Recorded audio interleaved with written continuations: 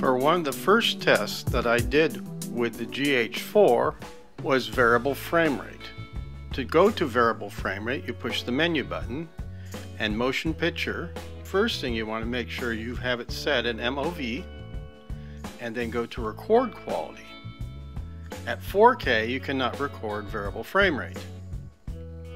Only at 100 megabits at 2997 and 100 megabits 2398 can you record VFR, or variable frame rate. For this demonstration I'm going to go to 2997 and then I hit the button. Then I go down to variable frame rate, and you want to set the rate that you want. Right now it's at 60 frames a second. I'm going to go to 96 frames a second. And that sets. And now I am set to 96 frames a second over 2997p. And this footage you see here was shot at this rate.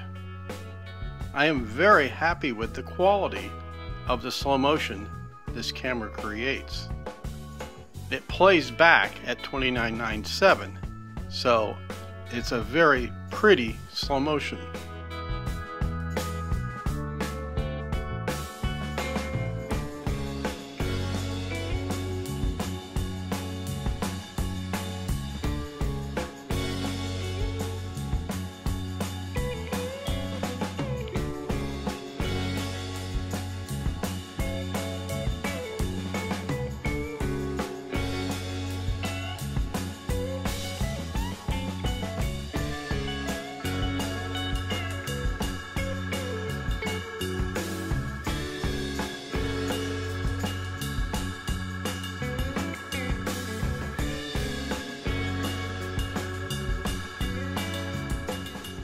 Alright, now to do the fast motion, I go back to variable frame rate and go to set and move it all the way to the other side.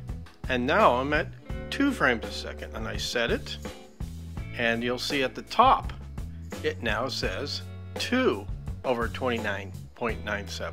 Now everything will move very fast. What I like about this GH4 is it reminds me of Panasonic's VariCam, which gave you a lot of different frame rates on a video camera. This is pretty exciting, and I'm very happy with the results. To do a time lapse, this is a good way to do it. All you have to do is speed up the footage in post.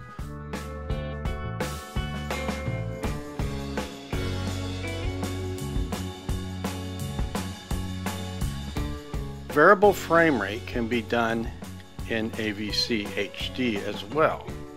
Right now I have it set at 1920 by 1080 with a sensor output of 29.97 at 24 megabits.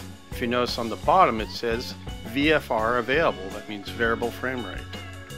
So now we go down to variable frame rate, we go set, and you see it's at 2 frames right now. I'm going to set it at 60 frame rate. 60 is the highest you can go with AVC HD. I hope you have enjoyed this demonstration of variable frame rate on the GH4. Please stay tuned to Frugal Filmmakers for more tips and reviews of this important equipment.